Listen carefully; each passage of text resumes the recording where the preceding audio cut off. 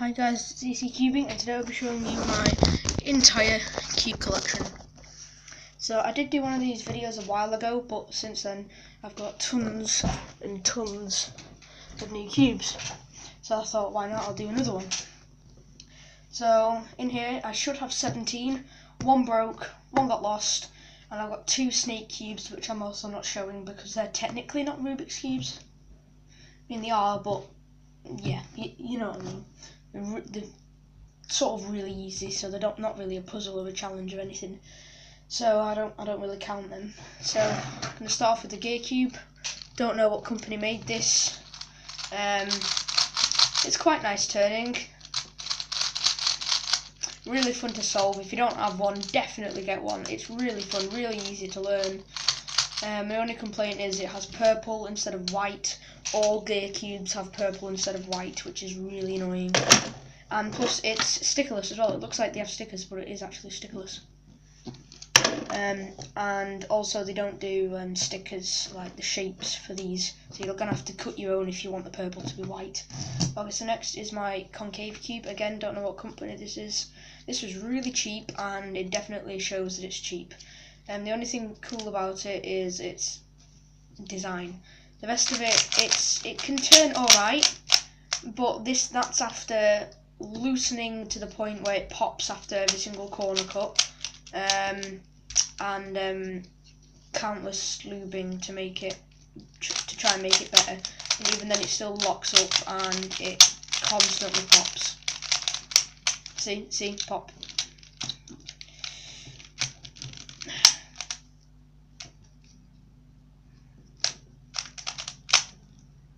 And now I've messed it up. That's just great, isn't it?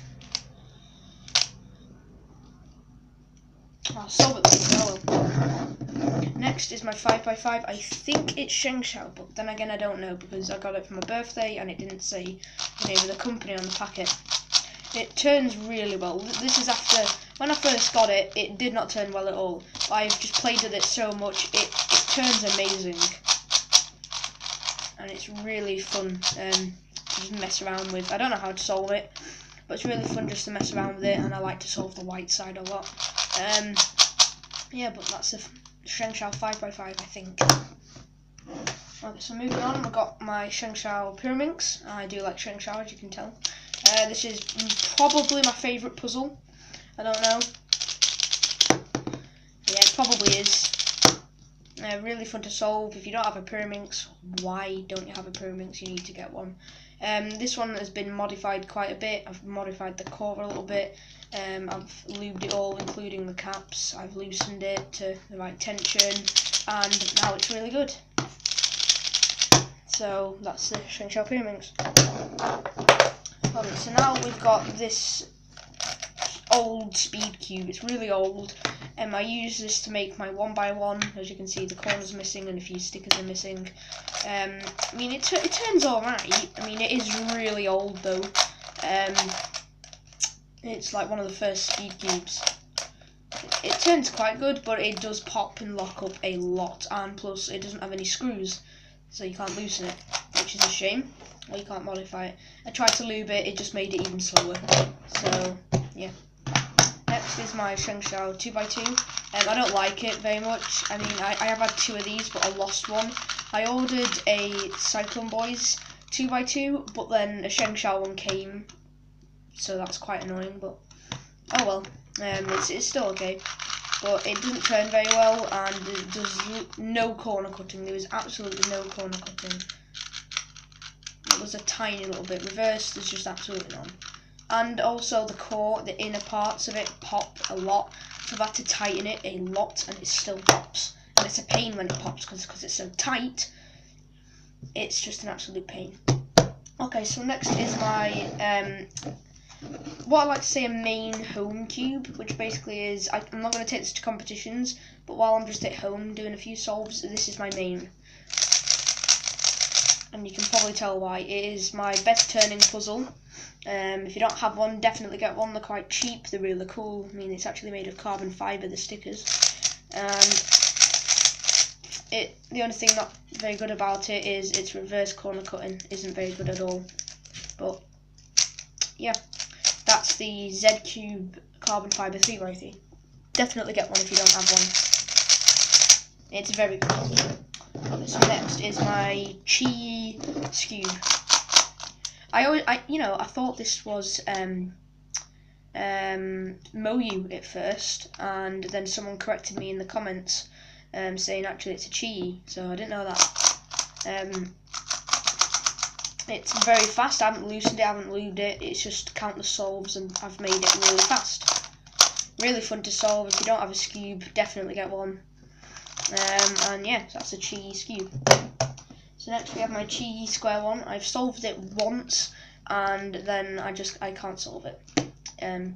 But the slice is really, really smooth. It is so quiet and smooth. The upper layers, this one's really sluggish and slow, and this one's really fast. I don't know why. And also, if you try and do anything really fast, it will pop. If I can get it to pop now, there we go. Oh dear. Any fast turns and it will pop, which is a bit weird because I've looked at some other reviews on it and they say that it just never pops. But mine pops after every one or so turns.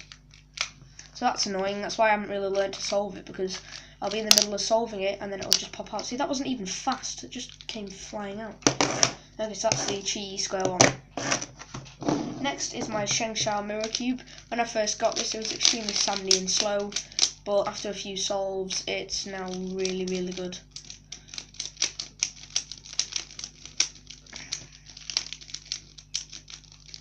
If you don't have a mirror cube, I definitely recommend getting one. This one was only £2 and it was really cheap.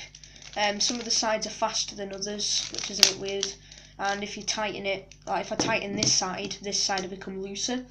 If I tighten this side, that side will become loose. Tighten that one, this one will come loose. So it's really weird, so you can't really get the right tension on it, which is disappointing. But yeah, that's the Shengshao Mirror Cube. It's extremely fast, extremely good. Definitely get one.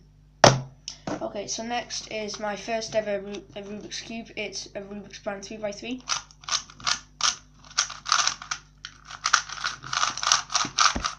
Listen to that. It moves alright for a Rubik's brand because I've solved it hundreds of thousands of times. But it is just absolutely horrible. It's all rusting on the inside. It locks up, doesn't pop. That's the only good thing about it. It doesn't pop. There is no corner cutting because it just locks up. No reverse. It's absolutely horrible. Don't get one. Next is my 1x1, handmade 1x1, made out of this cube, like I said before. The stickers didn't turn out very well for it, but still, it's a 1x1. I am competing in 1x1 at competitions. My PB is 0.39 seconds. Lol. Joking.